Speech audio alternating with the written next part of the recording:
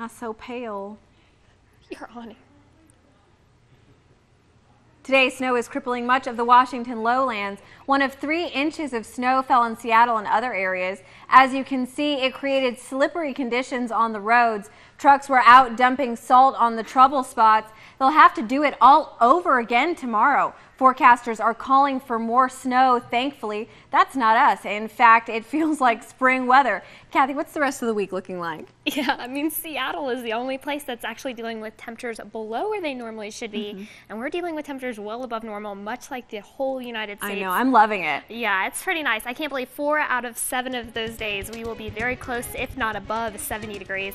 Only Tuesday is the only cold afternoon we'll have to get to. Yeah, absolutely.